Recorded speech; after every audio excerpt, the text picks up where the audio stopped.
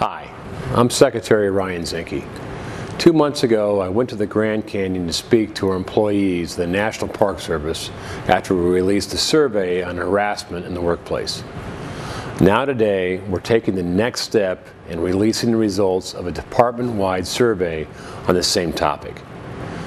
It's time to acknowledge that we have a problem.